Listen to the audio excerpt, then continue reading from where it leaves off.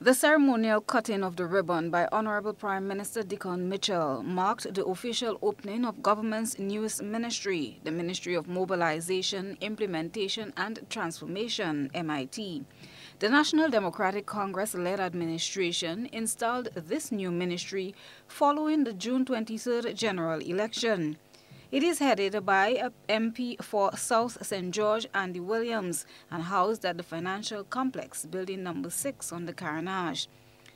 It was hinted by Acting Permanent Secretary in the MIT Ministry, Perron Johnson, that Grenada is the first to establish such a ministry in the entire region. Minister Williams described it as the heart of government's transformation agenda. MIT is new. MIT is a first. MIT have no parents or predecessors. It has nothing to draw from or build on. MIT is the Prime Minister's vehicle to drive the government's transformation agenda of the country. That is what MIT will be. The ministry takes leadership in driving the governance and transparency in the performance of its work through three pillars: mobilization, implementation, transformation.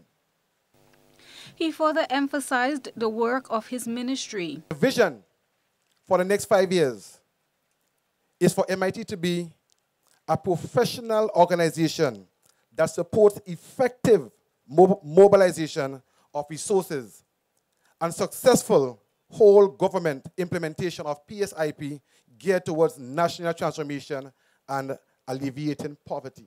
I pledge to everyone, my colleagues, government, Grenada, let us all work together to envision and create a transformed Grenada, Carriacou, and Petite Martinique that we can all be proud citizens of. And together, let's get things done.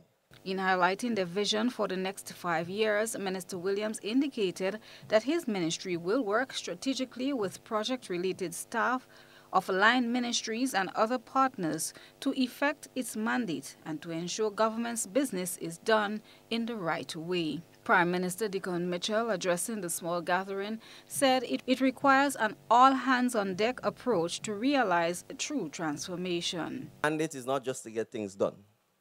The mandate is to get them done better, faster, and cheaper. So let me repeat. The mandate is to get them done better, faster, and cheaper. Just get them done, we will not transform Grenada. And so the transformation process must lead to an overall improvement in the lives of all our people.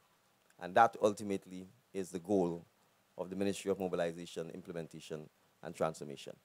And so while we've established this ministry, transformation will not take place if all of Grenada is not part of the transformation process. And therefore, I want to use this opportunity to continue to encourage all citizens of Grenada, in their own way, to be part of the transformation process that needs to happen. Chrislina John, GBN News.